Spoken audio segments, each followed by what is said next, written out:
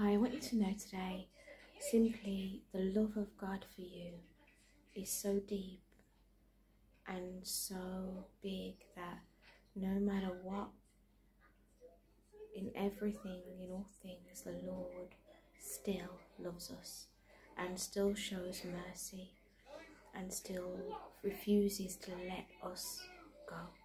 And in Romans 8:38 and 39 it says, if you want to read with me, it says, "For I am convinced and continue to be convinced beyond any doubt that neither death, nor life, nor angels, nor principalities, nor things present and threatening, nor things to come, nor powers, nor height, nor depth, nor any other created thing will be able to separate us from the unlimited love of God, which is in Christ Jesus our Lord."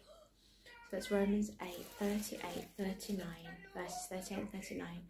And in your own time, if you will dwell on that and read that to yourself and really take that in, you know, because the Lord, I think sometimes we can limit God in our own thinking and in our own human ways and say, well, you know, well, I'm only loved by God if I do this or this.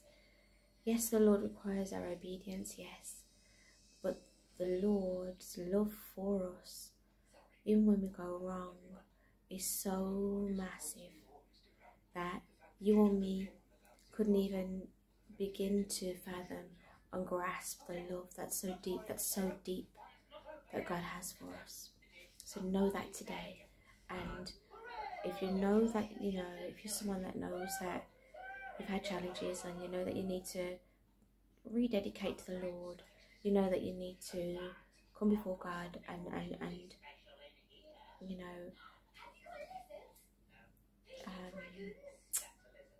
come before Him and reset, you know, get on the track of Jesus again.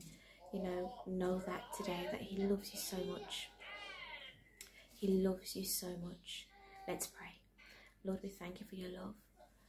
Help us to meditate on these scriptures today. In Jesus' name, we love you, Lord. Amen. Praise the Lord.